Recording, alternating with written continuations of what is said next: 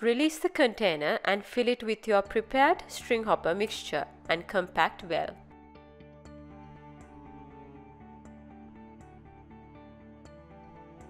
Place securely on the holder, aligning properly with the pressing disc. Place the string hopper tray. Press and hold the manual button until the first string hopper is made.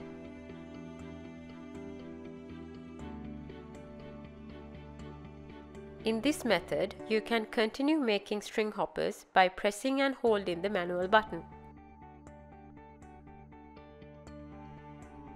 Making string hoppers with the auto button.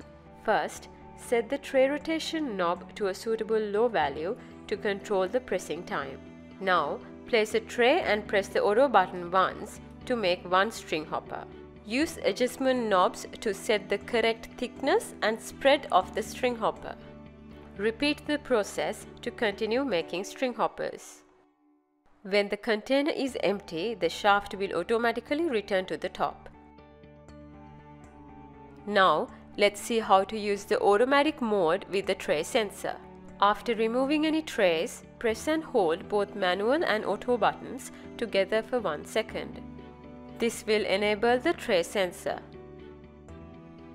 Now every time you place a tray, a new string hopper will be made without pressing any buttons.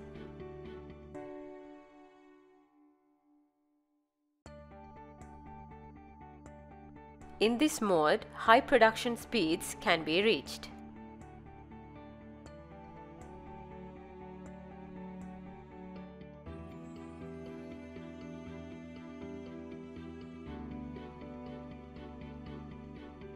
However, please remember to use this mode in indoor locations only, away from direct sunlight.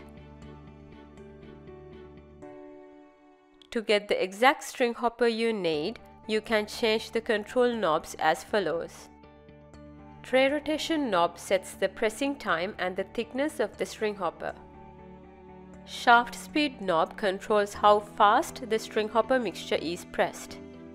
And tray speed knob changes the turning speed of the string hopper tray. You can move the string hopper tray in or out to control the spread of the string hopper.